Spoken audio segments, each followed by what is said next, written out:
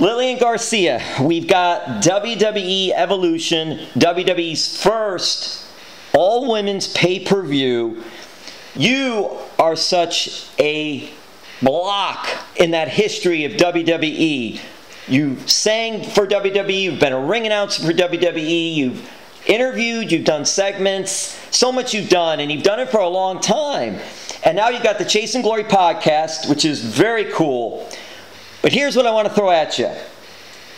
So is Lilian Garcia a Gamecock? Oh my God! That is not where I thought you were going. That is so funny. Yeah, I like to switch it up like that a little bit and all. Are you proud to be called a Gamecock? I don't know. What is that? Absolutely. Well, first, a Gamecock, come on, that's a fighting Gamecock. That's right. That's right. But when you say it and nobody knows, like if people don't know, and then probably there are people out there that still don't know unless they know you and read your bio and things like that. Okay, so Lilian Garcia went to University of South Carolina, and their mascot affectionately is a Gamecock. It is. It's a Gamecock, and what I love about it is when little old women have like their little bumper stickers that say, "You can't mess with our cocks."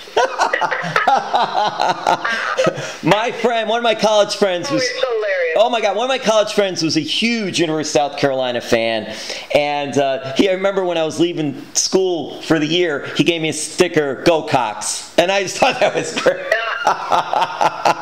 It's so cool. Lilian, did you go to the football games? Were you entrenched in the sports there? What did you think of the Gamecock mentality at University of South Carolina?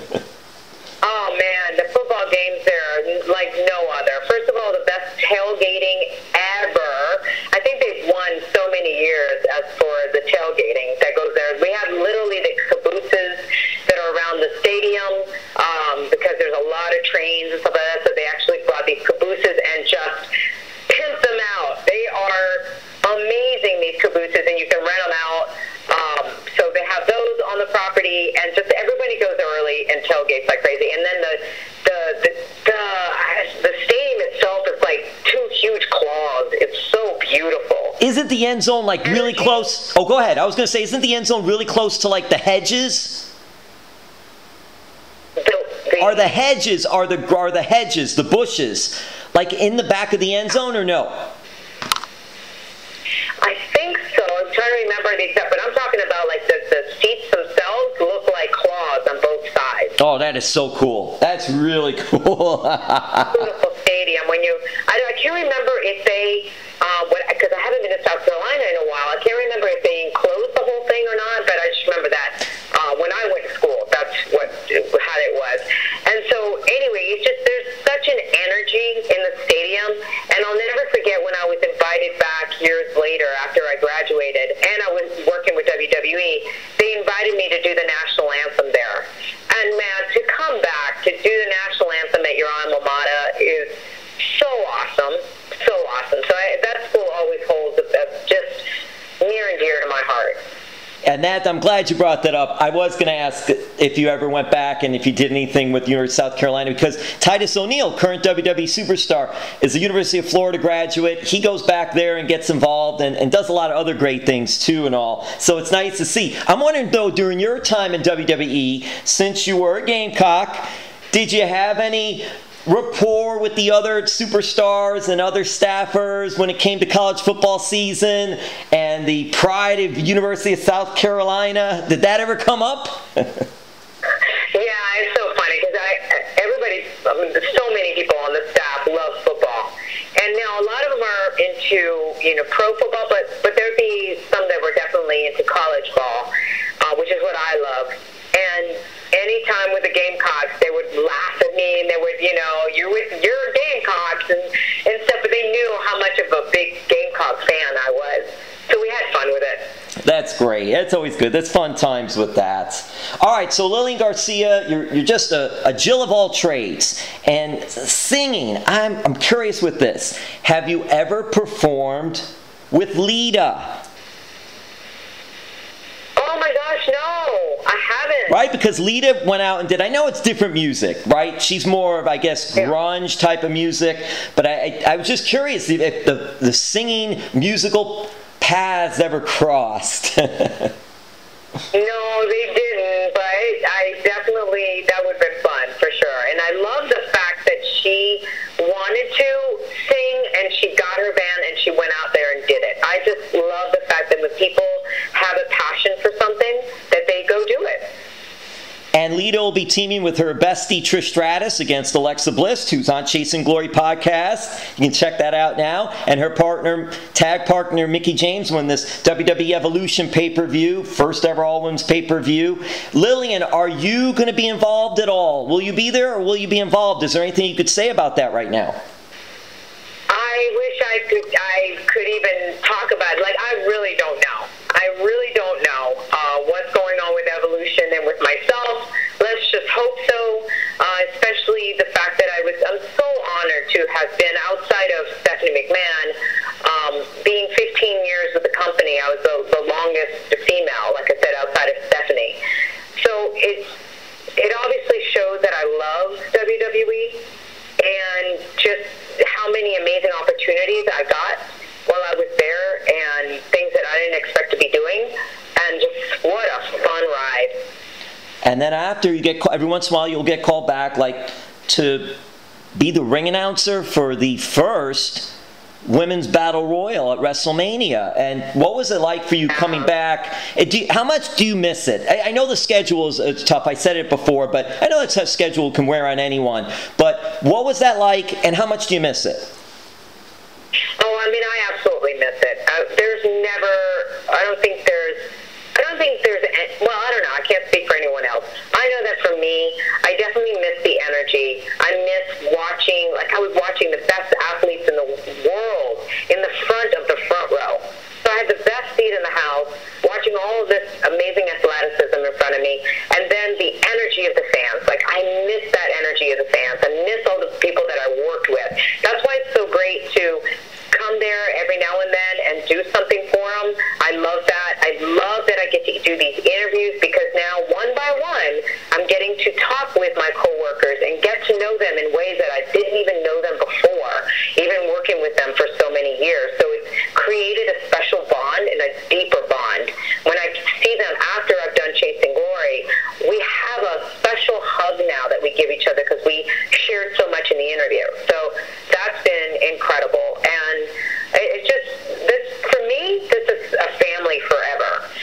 And I feel like because I'm still tied with Chasing Glory, because they still invite me back every now and then, I don't feel like I necessarily have ever left. I've just taken a different role. Well, hopefully we'll get to see you singing the National Anthem at Evolution, WWE's first pay-per-view, or be there, at least be there for the event. And I'll say this too, because you're a WWE alum, you probably have some good access to get guests on the show. Not too much you have to do to try to get anybody on your show. Well, and this is a big thing for WWE that I want to thank them, that they're allowing me to interview their current roster. Because they don't, it doesn't, not everybody is getting this. And so I'm very honored, very privileged, and just grateful, very grateful that I'm getting this opportunity. And I know that they know that I'm trying to do these really amazing, in-depth stories on their superstars, which makes them more real, and I feel like it makes them more relatable, and therefore the person wants to cheer for them even more. And again, not exploiting them. So it's been a complete win-win situation. And that's the best way to do it. And it's something very interesting. I always love watching on WWE Network when they show the families of the superstars. They do a segment where the superstar goes back home and they talk with mom and dad. And it's just so cool. Things like that are really human interest, really cool things and all. All right, let's wrap this up, Lilian. So, Lilian, I'll get some short answers on this. Why only one L in Lilian? In the middle. Because it's Spanish. Yeah, because it's Spanish. If you write the name with two L's, it's pronounced like a Y. Thank you for the education on that, because I'm sure you've seen it spelled with two L's in the middle so many times. I know, because that's the way it's written here in the States. But in Spain, any Spanish culture, you will only see it with one L, because otherwise it'd be Lilian. And I'm not Lilian. Oh, man, that's great. All right, and University of South Carolina, you graduated. What was your degree in? Media arts, which I'm so grateful for. I learned how to, my degree was in producing and directing. And like producing and directing films, but I learned photography, I learned how to edit. So all of those things now, it's crazy how it's been so helpful in being executive producer of my podcast, because I know how to edit, I know how to produce, I know how to, it's just these things that I go, wow, college really did help me. Is Lilian Garcia a fan of Fozzy?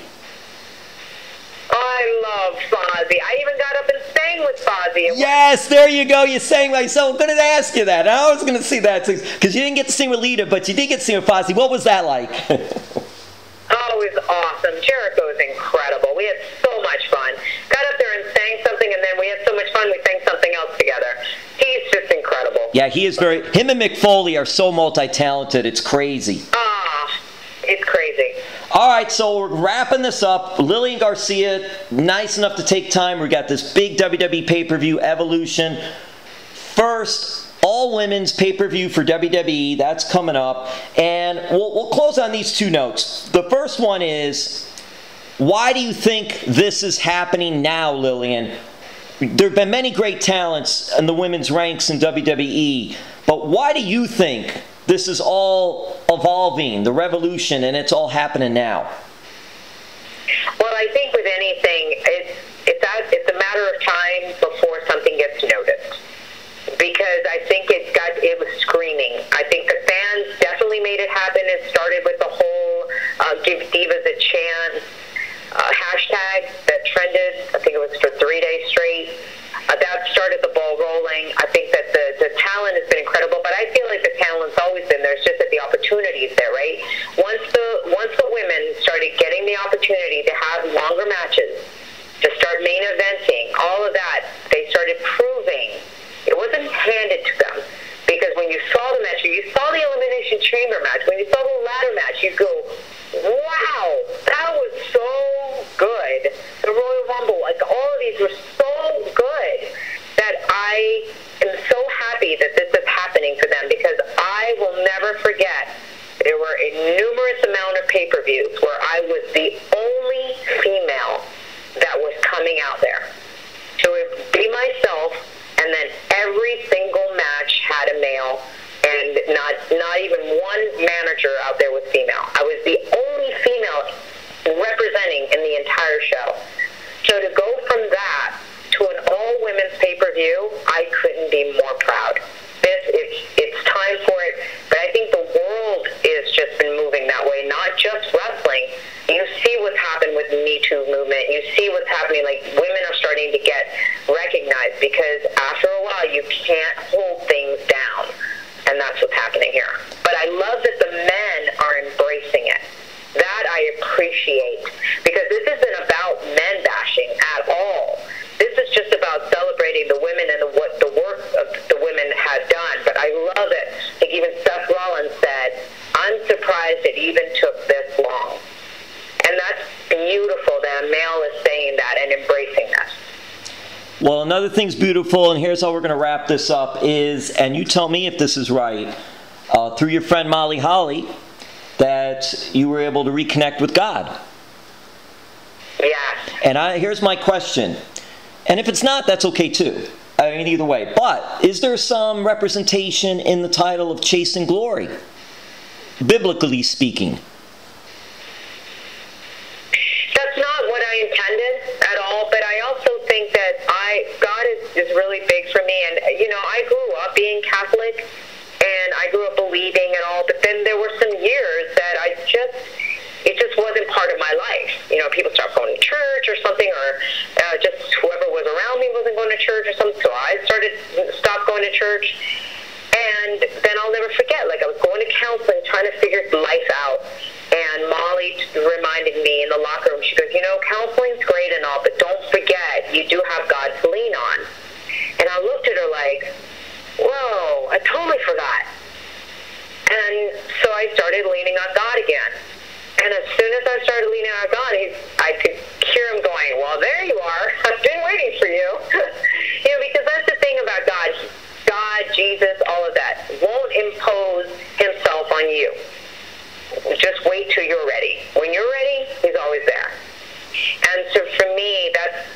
she gave me the just the awareness again. But I do notice, though, the chase for glory, that some people do go for the glory, right? And then they feel like certain things are going to make them happy, and they think like they're going to get their glory if they only get this. And then they get it, and then they're so unhappy. And Sting is a perfect example of that when he came on my show and he talked about that. And he said, I was at the pinnacle of my career. I had money. I had all of this stuff. But I was so depressed. And I was so low. And then I found God. And he goes, and that has been the most fulfilling thing for me. So I don't know if that's the path for everybody. I have never imposed my belief of anything on anyone.